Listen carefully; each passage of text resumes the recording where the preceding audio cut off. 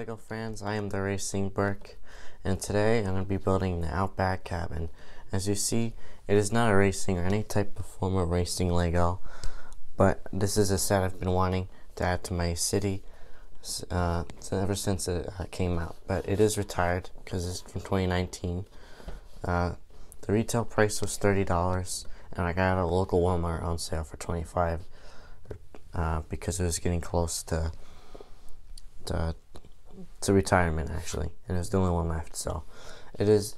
You can see it's create a 3-in-1. You can build a little boat or this little mountain roof shack thingy. But I'm going to be building the one they give you here. So the set number is 31098, and it has 305 pieces. On the back, you can see them, but I already opened this